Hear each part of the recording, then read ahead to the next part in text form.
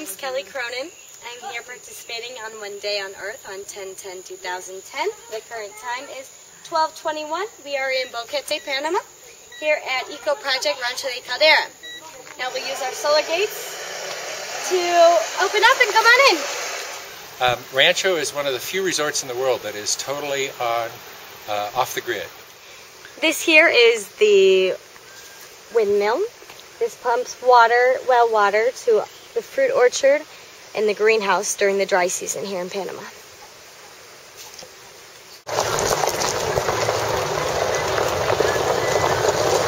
This is the frame for one of our new panels. We're having 4 more of these put in. They each hold 10 panels. They're unique because we're 8 degrees north of the equator here. We actually keep our panels for about half the year totally flat. And then in your summertime, we tilt them 7 degrees north. And then in the wintertime, we tilt them 23 degrees south. Here, because we're so close to the equator, twice a year, the sun at noon is directly overhead and you leave no shadow on the ground. Come on, let's go down to the power. So here we are at the powerhouse. This contains the inverters and the brain for our electric system. It contains the storage of the batteries. It has the diesel generator in it. And this little offside here is that we're going to, in the future, be producing biodiesel here. So these are the inverters. They take DC electricity and change it into AC electricity. There's 6 of them here, so we have the capability of producing 21 kilowatts at any given time. They're programmed so that only 2 of them remain on and the rest go into a safe mode unless there's demand for power, and then they automatically switch on within milliseconds of it. This is the circuit breakers for the DC side of the controls. This is the controllers for solar. So these control each of the 3 panels. There's 2 more of these going to be added when we add our 40 panels on.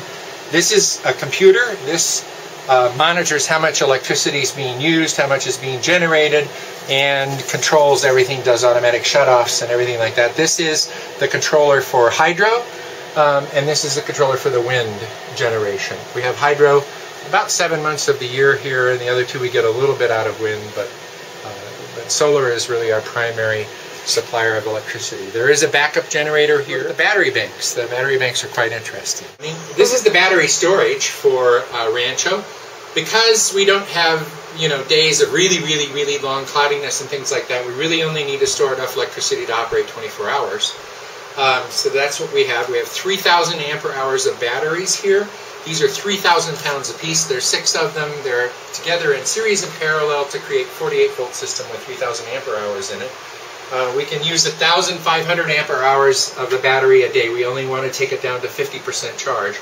And that's as low as we go. So this is the storage place, where we collect all the water for the hydropower.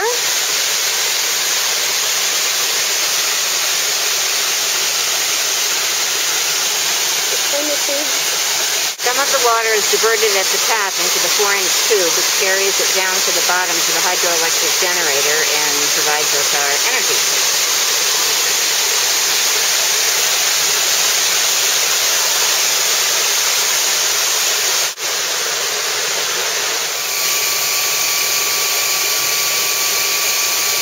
The pool at Rancho de Caldera.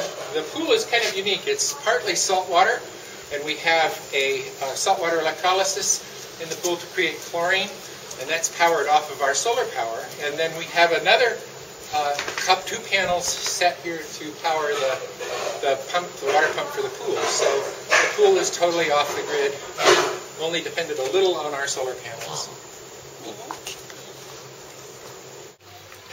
These are the 2 solar panels that power the pool. It's an interesting system. The pool pump is 3-phase. There is no battery involved in this. The panels are directly connected through a converter to the pool pump. And as the sun comes up to get the panels excited, the pool pump comes on slowly, and then at noon, when there's the most sunlight, the pool pump runs as fast as possible. So it's a very cool system, and you can see that the pool is crystal clear from just these 2 panels running the pool.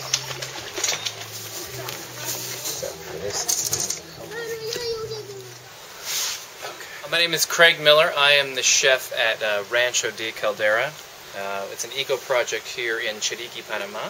We are starting these 4 greenhouses in an attempt to raise our own produce. So we have 2 types of greenhouses here. One is made from bamboo. This is sort of a test for us. One is made from bamboo, a very sustainable grass, the largest growing grass in the world.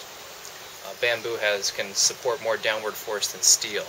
Very, very, very strong material. This is our test plot. We're growing a number of things here.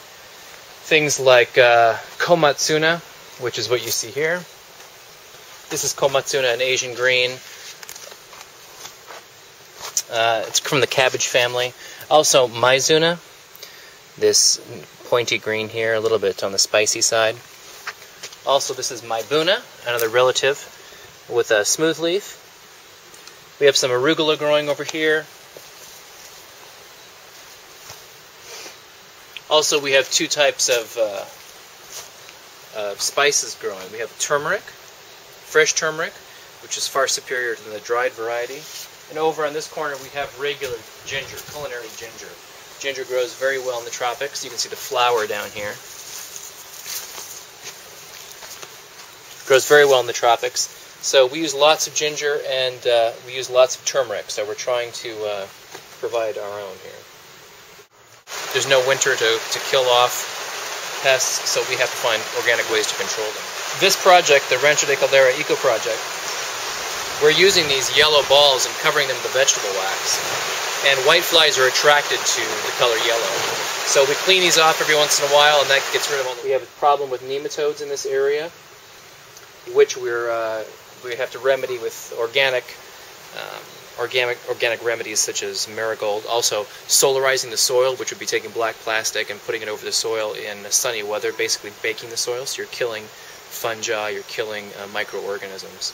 This is another interesting vegetable that we're experimenting with here. And you can see right behind me, it's growing very, very well. It's called a winged pea, or a winged bean. And this is the fruit that it produces. If you break this open inside, you'll see these little pea-like things. Very edible. There you are. What's great about this plant is that all parts of it are edible. The pod is edible, the seed is edible, the young leaves are edible, the roots are edible, and then these flowers here you can also use as a garnish, and they're also edible as well. Tropical soils are notoriously poor, so we've found a good black topsoil that we've enriched with things like calcium and also an organic fertilizer made with composted coffee beans that's inoculated with something called trichoderma.